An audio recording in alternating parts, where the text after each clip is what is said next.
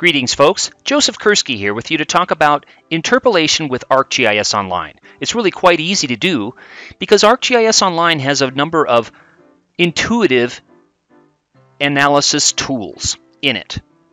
And this example is going to focus on weather. So if I pull up my current weather stations, I'm going to go ahead and label those so you can see what we're dealing with. So we've got some current temperatures, well, about 10 minutes old, but this is all coming from current weather stations. It's a good example of the Internet of Things. I'm going to change the symbology to current temperature, but I don't want graduated symbol, I want graduated color. We're going to focus on Idaho and California just as an example.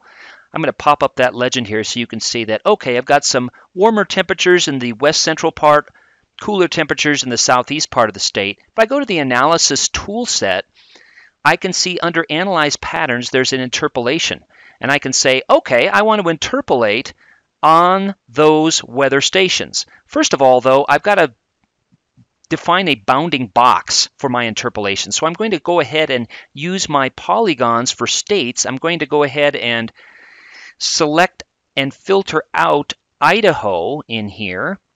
And when I do that, it's going to basically just show me Idaho. So now when I go back to my interpolate points, I can say, okay, I want those weather stations and I want to interpolate current air temperature.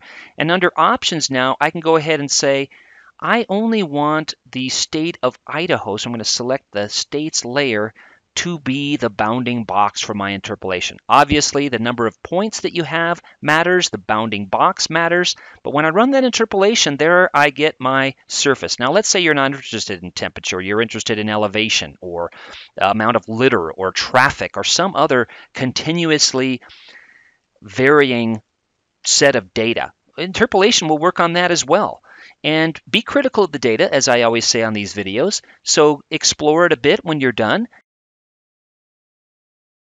This surface is highly dependent on the density and the distribution of these points. So if I had interpolated Idaho and also included a couple of the surrounding states, ditto for California, I can see the warmer temperatures right now are over in the east-south part of the state, the Mojave Desert, whereas in Idaho, the current warmest temperatures are actually in the west-central part of the state. But zooming in, notice that I've got an island of coolness there. It's only one weather station. So the point is, if I use some surrounding states, it could use that in the interpolation, and that goes for any data. Be careful of what you're doing. Know the limitations and the benefits of using the current data set that you're using, or data sets, especially in this web-based GIS environment. Know who hosted the data set, where they hosted it from, how often it was updated, how rigorous are the data quality measures.